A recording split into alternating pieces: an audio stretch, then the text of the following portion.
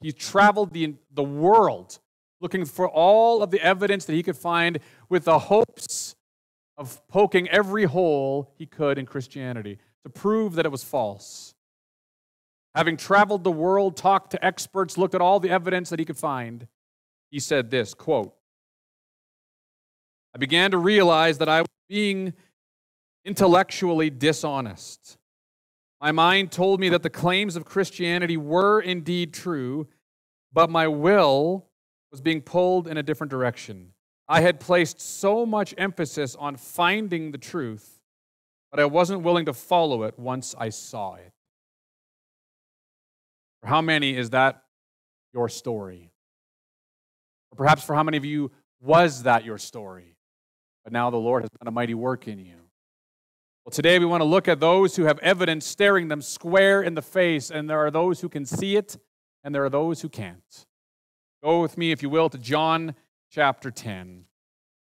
John 10, I'm going to be reading the last portion of John 10, verses 31 to the end of the chapter. Here's what it says. The Jews picked up stones again to stone him. Jesus answered them, "I have shown you many good works from the Father. For which of them are you going to stone me?" The Jews answered him, "It is not for a good work that we're going to stone you, but for blasphemy, because you, being a man, make yourself God." Jesus answered them, "Is it not written in your law, I said you are gods? If he called them gods to whom the word of God came, and Scripture cannot be broken, do you say of him whom the Father consecrated and sent into the world, you are blaspheming because I said I am the Son of God? If I am not doing the works of my Father, then do not believe me. But if I do them, even though you do not believe me, believe the works, so that you may know and understand that the Father is in me and I am in the Father." Again, they sought to arrest him, but he escaped from their hands. He went away again and across the Jordan to the place where John had been baptizing at first, and there he remained. And many came to him. And they said, "John did no sign, but everything that John said about this man was true." And many believed in him there. That's the reading of the word of the Lord this morning. What is it that we see here? Well, first of all, we see the evidence. Now, before we get into the evidence, what is it that Jesus had done to warrant them picking up stones to stone him? We've seen this now on a few occasions where they're seeking to stone him or to kill him. What has he done? Has he murdered anyone at this point? Has he caused an insurrection against the government? Has he pilfered from the poor to give to the rich? What is it that he has done? Well, the Scriptures tell us what he did. In Acts chapter 10, here's what we read in verse 38.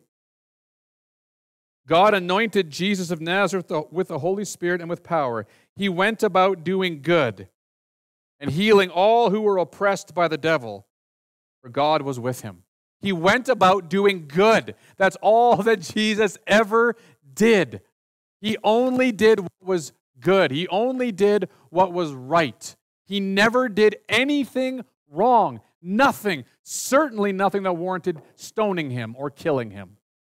He only did what was right. It reminds us of what we're going to read about in the upper room. In John chapter 15, Jesus said this in verses 24 and 25. He said this, "If I had not done among them the works that no one else did, they would not be guilty of sin. But now they have both seen and hated me and my Father. But the word that is written in their law must be fulfilled. They hated me without cause." They had no cause to hate Jesus, and yet they did. And so here he is saying, I did all these works, yet they still hate me. Let's turn to the works. He says to them here, I have shown you many good works. Notice what he says, from the Father. These aren't merely the works of Jesus. These are the works of Jesus that was given to him from the Father, from his power and by his power. He says, for which one of them are you going to stone me? What works had Jesus done to this point? Well, in the Gospels, we have over 40 miracles that Jesus did that defy human logic or scientific reason. 40 miracles that are beyond comprehension, that are not natural. And those are only the ones we have recorded for us. Look at what John says in John chapter 20. At the end of John's gospel, or near the end of John's gospel, in chapter 20, 30 and 31, we have this. Jesus did many other signs in the presence of the disciples, which are not written in this book, but these are written so that you may believe that Jesus is the Christ, the Son of God, and that by believing you may have life in his name. He did many other signs. We sang the love of God just now. If the ocean were filled with ink and the skies were parchment and every person in the world was a scribe, you still couldn't write all of the love of God. And so it is with all of his works and miracles. In these 3 years, he did more signs and wonders than you could ever possibly record. But these are recorded that you may believe. Well, these folks here had seen so many of his works. What had they seen to this point? Well, the healing of the sick,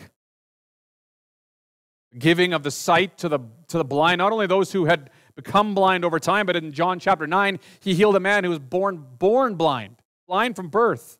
He calmed the storms in a moment, and they were still. He walked on the water, and as we're going to see in the next chapter, which will be his greatest miracle to date, he raised the dead. They were witness to his miracles over and over. This was essentially the Father's stamp of approval upon the Son. Because remember what the man born blind in John 9, remember, what did he say about Jesus? If Jesus did this of his own, if he was working on his own, he couldn't do anything. This is only because the Father is with him. Look at what the man born blind said in John 9:32. Never since the world began has it been heard that anyone opened the eyes of a man born blind. If this man were not from God, he could do nothing. He's right. The man born blind was right. This work is a testimony of who Jesus is. It's a statement to everyone watching that Jesus is God, but they couldn't see it. Jesus is in agreement with them. He's in agreement with the blind man. He quotes Scripture to prove it. Now, if you are in a small group, you probably wrestled with the Scripture that he quoted. Psalm 82, verse 6 is what he quotes, which is why Don read Psalm 82 for us earlier. This is in verse 34 of his text here in John 10. Jesus answered them, "Is it not written in your law, I said, you are gods? If you called them gods, to whom the word of God came, and Scripture cannot be broken, you say of him whom the Father consecrated and sent into the world, you were blaspheming because I said I am the Son of God." So what is he meaning here? Well, in Psalm 82, verse 6, we need to understand who's being spoken about here. Time fails us to get too deep into this. But if you just look at the flow of Psalm 82, God has taken his place in the divine council. In the midst of the gods, lowercase g, he holds judgment. And then in the text he quotes, or the verse he quotes is verse 6. I said, you are gods, sons of the Most High, all of you. Nevertheless, like men, you shall die and fall like any prince. These are mortal men. They're not God, but they were representatives of God. These are almost certainly administrators, rulers, judges on earth that are meant to represent God to the people. We see this, of course, in Exodus on a few occasions. Let me just take you there just for a moment. Exodus 4, verse 16, here's what we read. As God is telling Moses he needs to go to Pharaoh and speak to Pharaoh. In 4, verse 16, it says this, he shall speak for you, so Aaron's going to speak for you to the people, and he shall be your mouth, and you shall be as God to him. Exodus 7, verse 1. The Lord said to Moses, see, I have made you like God to Pharaoh, and your brother Aaron shall be your prophet. These are rulers to whom the word of God came, as Jesus said in John chapter 10, that were meant to represent God. And yet the rulers meant to represent God went awry so often. And yet the people here, the Pharisees, they had no problem because it suited their purposes. They say, look, we're like gods. Psalm 82 also says, you who think you're gods, you're going to die like everyone else. You're mortal men. And he says, how is it that you can hold that and Scripture cannot be broken? You hold that to be true. But then when I come along and I testify to you about who I am and I show you who I am with all of my works, and it makes it painfully evident that I am the Messiah prophesied from of old, you won't believe that. The evidence is overwhelming. At this point, they had been witness to countless miracles that Jesus had done that made no sense unless he is who he says he is. In light of the evidence that was before them, they should have received it with gladness and joy. Patrick Glynn is a former arms negotiator in the Reagan administration. His journey to atheism began in grade school when he began to hear about evolution, and it came to full-fledged atheism once he graduated with his doctorate from Harvard in the 1970s. But he married a Christian. Now, I'm going to just pause here. This is an aside for free. If you are a teenager here, a young person here, who is not yet married, Stephen Bray is one of the missionaries we support, and he often says this: do not make the exception to the rule the rule. We're going to read a story here about someone coming to faith who married a Christian and they came to faith. That's the exception to the rule. I urge you, marry someone who loves Jesus, or life is going to be painfully hard for you. But in this case, his Christian spouse would debate with him and would say, no, you need to believe in Jesus.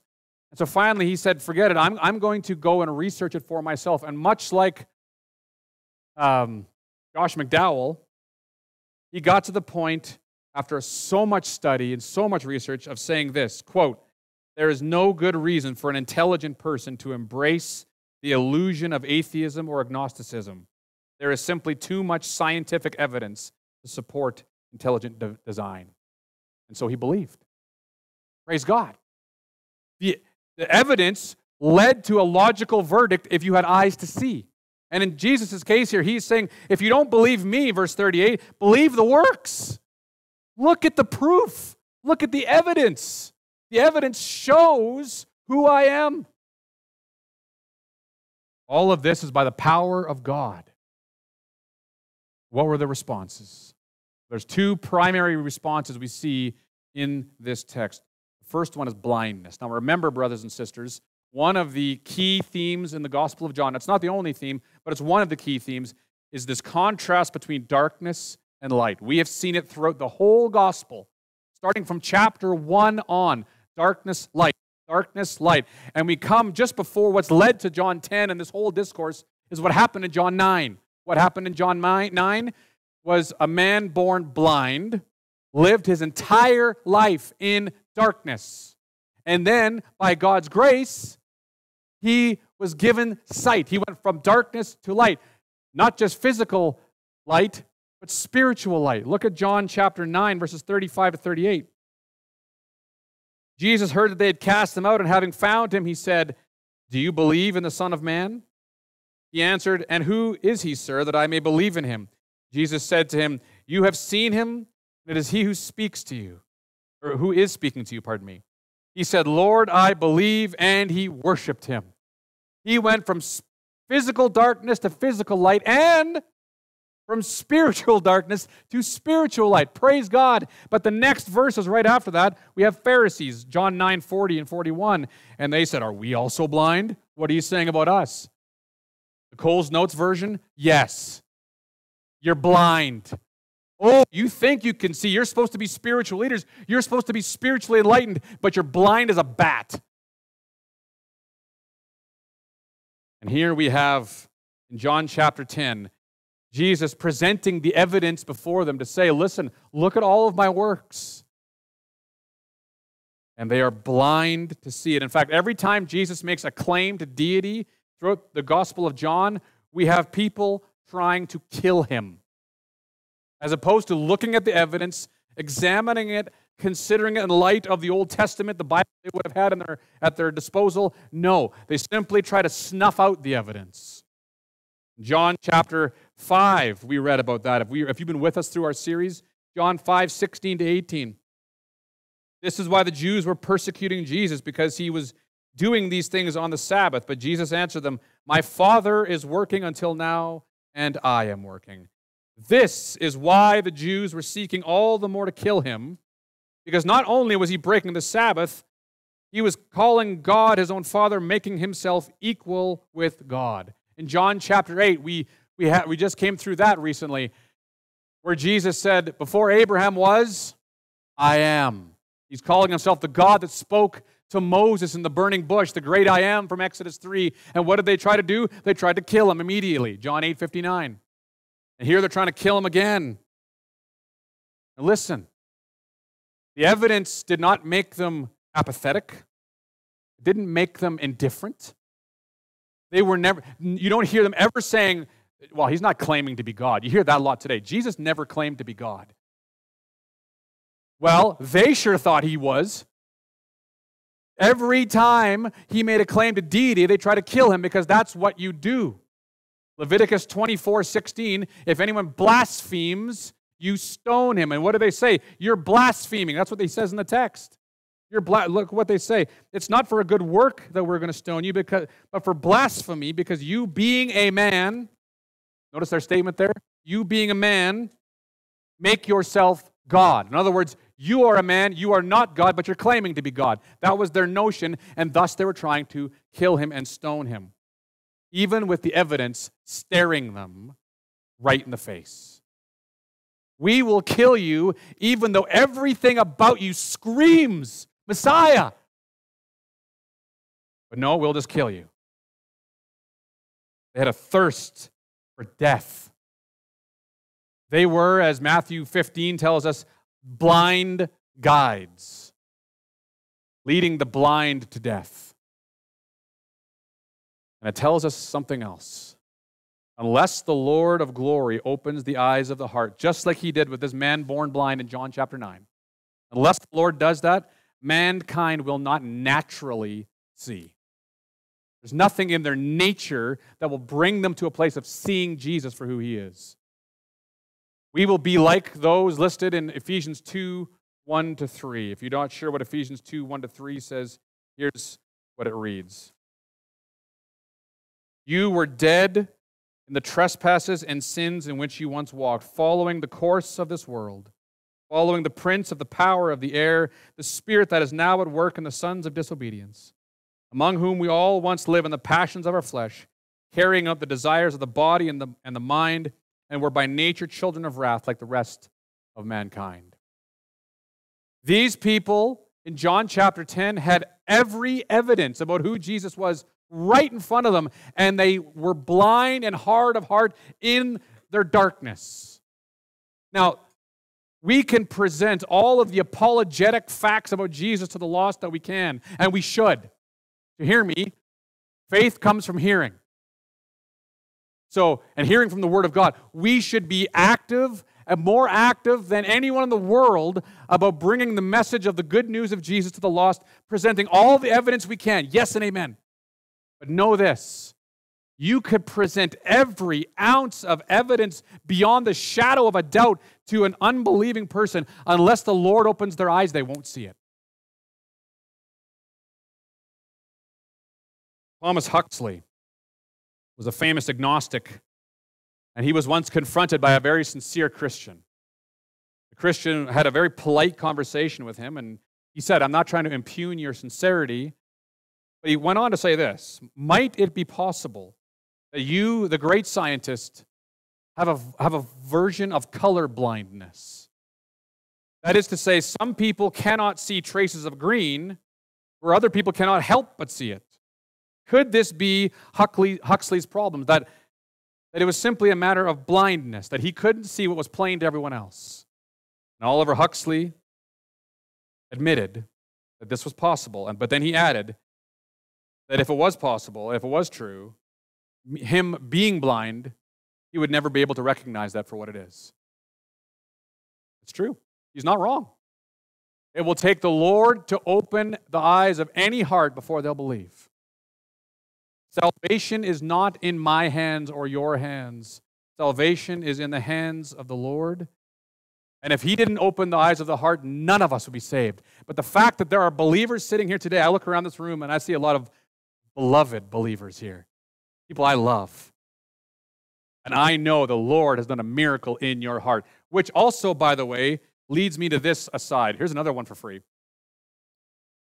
I can't tell you how many people I talk to when they're going to be baptized or become a member, and we always say, well, we want you to share your testimony in church. And they tremble at that, right, because it's the number one fear of man, more even than dying, is to speak in public. And they'll often say to me, well, I have a boring testimony. I grew up in a Christian home. I can't even remember when I came to faith in Christ. I just always believed, as far back as I can remember, and I didn't really ever rebel, and I just, I've just kind of been growing in my faith, but, there's nothing, it's not exciting. You don't understand the gospel. You, whether you believe it or not, you were dead in your transgressions, and God made you alive. He resurrected you. Every testimony of salvation is a miracle. Everyone. Whether you were a drug addict in the ghetto or whether you grew up in a conservative Mennonite home like I did. Every testimony of God's grace is a miracle and should be shouted from the rooftops. God has done a work. He's opened my eyes. I was blind, but now I see. But these guys were blind and they remain blind. But there is one other testimony given in this text. There's the testimony of blindness from these men, but then there's also the testimony of sight. Look at verses 40 to 42.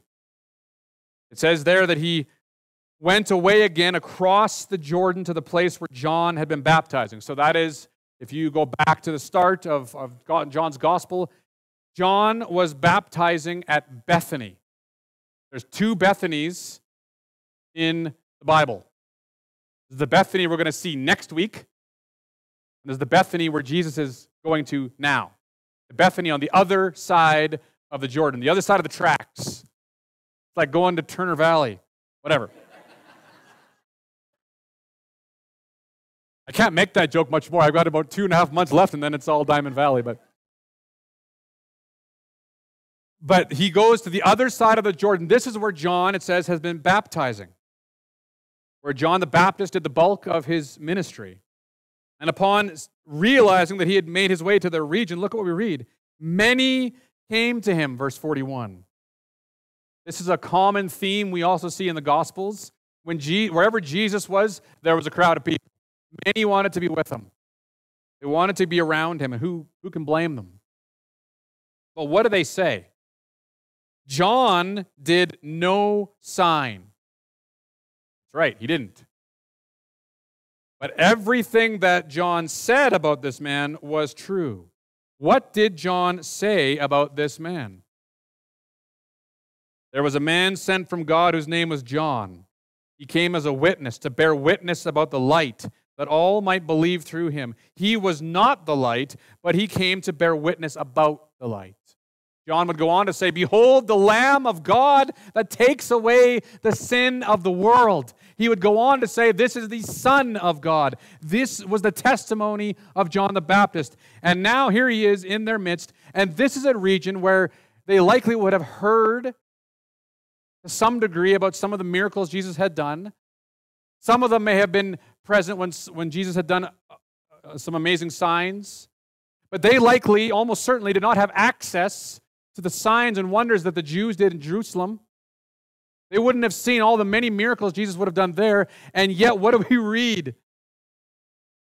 John did no sign, but everything that John said about this man was true. And they said, let's study this further before we go too far. Is that what the text says? Many believed in him there.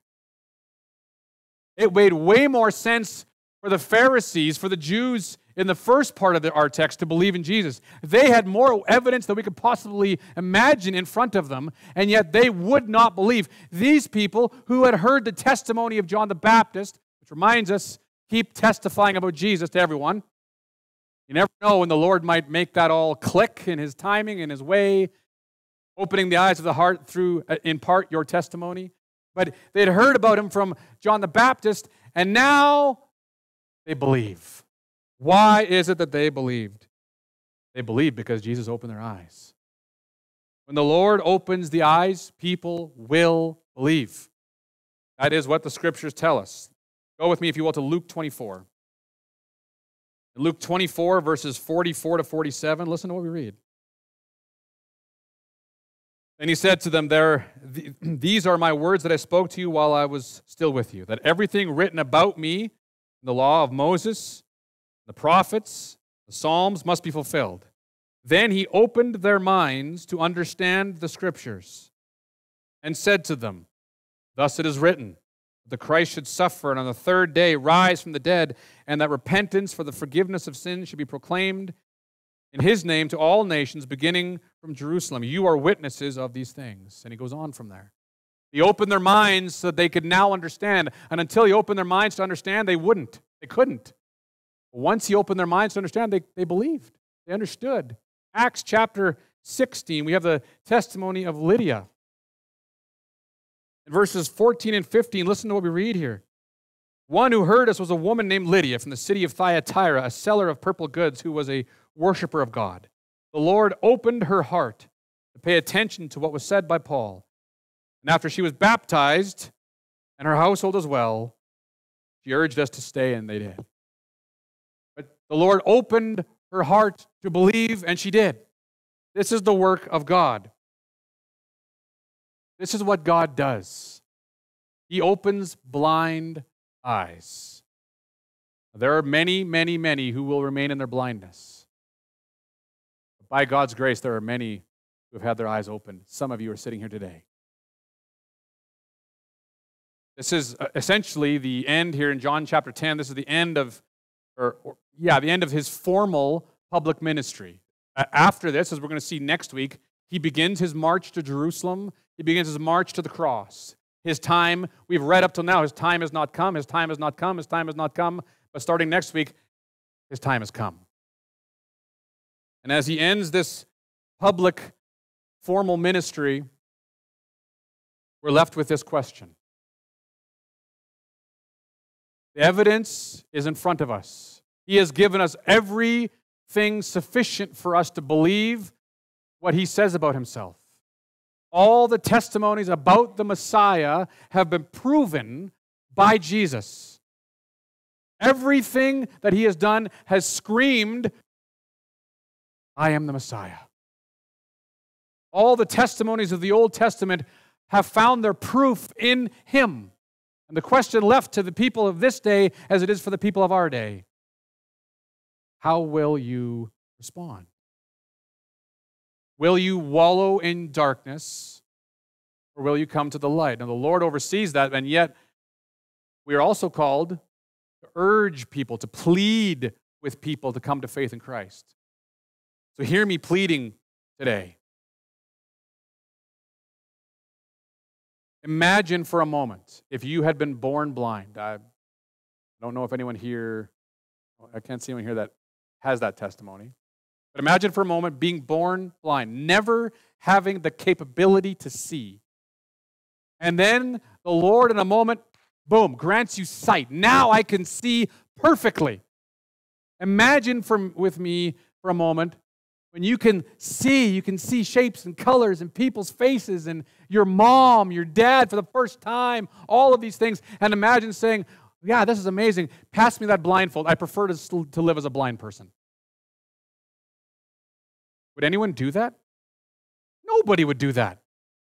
Not in the physical realm. In the physical realm, nobody would do that. What about the spiritual realm? To you who claim to believe, are you living as a sighted person? Think about those who were freed from Egypt in Exodus, in bondage for 400 years. Slavery. It was wicked. It was tyranny. It was awful. It was dreadful. They were being crushed under Pharaoh's reign. And the Lord provides a deliverer, and the deliverer miraculously leads them out, and they're going to go to the promised land. Between their bondage and the promised land, there is this interim period where things are going to be a little bit tough, but there's the promise of the promised land coming. But in that interim period, when things are a little bit tough, they immediately do what? Oh, we wish we were back there. There, we knew we were getting 3 square meals. There, we knew it was a known entity to us. Are you kidding me? How many times don't we see that today?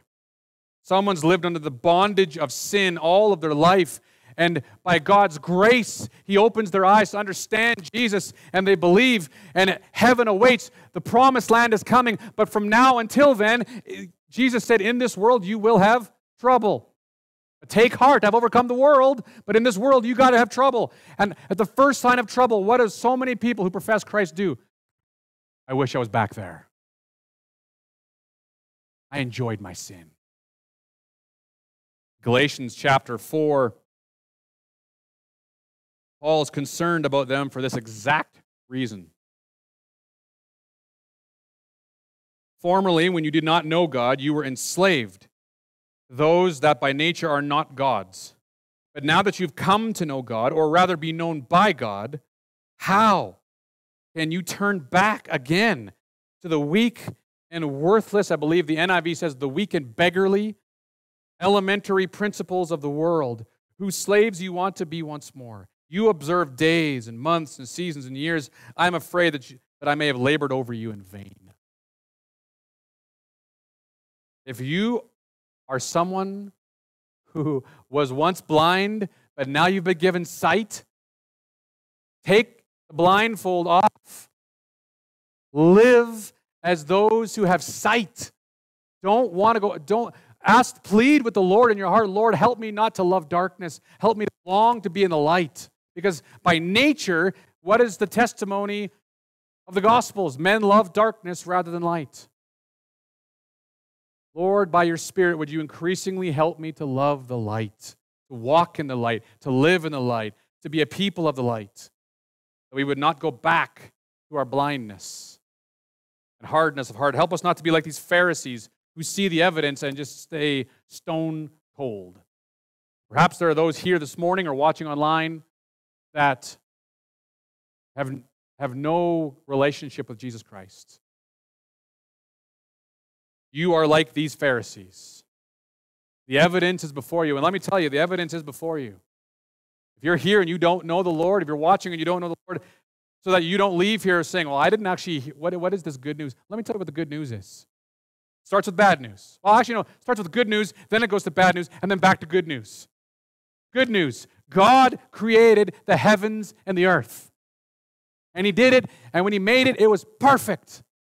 And He created animals, and He created stars in the sky, and trees and rivers, and created Adam and Eve. And at the end of 6 days, He looked at all that He made, and He said, what? It is very good. Good news. He said, be fruitful and multiply. That's good news, otherwise you wouldn't be sitting here. Someone had to be fruitful and multiply. So good news. Genesis 3 comes, and that's where the bad news is introduced. Man is fallen into sin, rebel against God, shaking their fist at God. And because of that, Romans 5 tells us that all have sinned. It's passed down through all of us. All of us are sinful by nature and by choice. All have sinned, Romans 3 tells us, and have fallen short of the glory of God. All of us. There is not a person in this room who does not have sin. In fact, I dare say there's probably not a person in this room who hasn't sinned today. All of us have sinned. And thus all of us deserve eternal damnation, and there's not a single thing you can do by your own effort to save yourself. can't be done. I don't care how many days you go to church. I don't care how much money you give to charity. I don't care how many little old ladies you help across the street. You can't save yourself because you're a sinner. You have fallen short of God's glory. Bad news. Here's the good news. God saw, and from eternity past, the plan was in place, Ephesians 1 tells us, that the Son of God would come. His name is Jesus. That he would live the perfect life that you and I failed to meet. And he would die the death that you and I deserve to die. That he would bear my sin upon himself, which he did. He was nailed to a tree, recorded both in the Scriptures and extra biblical evidence. He was laid in Joseph of Arimathea's tomb. He rose bodily from the grave 3 days later, was seen by over 500 witnesses, most of whom were alive when this was written. That they could be validated and verified and proven that, yes, Jesus was in fact seen alive, post-death, post-burial, alive. All of the testimonies are true. First-hand witnesses, Peter and John, they wrote about it. Eyewitnesses who gave up their life for this testimony. If you have a lie and you're going to concoct a lie and you're going to try to dupe the whole world and you know full well it's a lie, guess what you're not going to do? You're not going to die for it. If you know full well it's a lie, you won't die for it. The only way you're dying for something is if you believe it to be true. John, Peter, the disciples, they were willing to die. The testimony that Jesus Christ died, was buried, and rose again. He ascended. The disciples were there. They gave evidence of that. And he has promised to come and claim his people, the church, to bring them to himself for all eternity. All of those who turn from blindness to sight, who turn from their sin and turn to Jesus. That is repentance. Leaving all of my sinfulness behind and holding fast to Jesus Christ. Oh, that you would do that. Oh, that today you would go from being a Pharisee to being one of those on the other side of the Jordan. You might believe and hold the testimony of Jesus Christ. I urge you today. For those of us who have done that, praise God, don't take that for granted. Let the testimony of our life be those who live in the light. Those who live by faith and not by sight because we have sight. Because of our sight, we live by faith, not by sight. You understand what I mean by that? If you don't, talk to me later or talk to Bryce. Live by sight in this dark world. And may that be the testimony of God's rich blessing to your life that would draw some to consider Christ. So, Father, I pray that you would give us that testimony. That we as a church would arise and put our armor on and live valiantly in this world for the glory of God.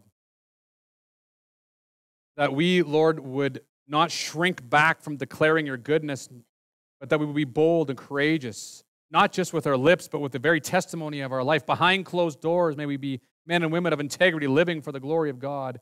And Father, I pray if there be those who don't know you by faith, that by your Spirit you would quicken them even now.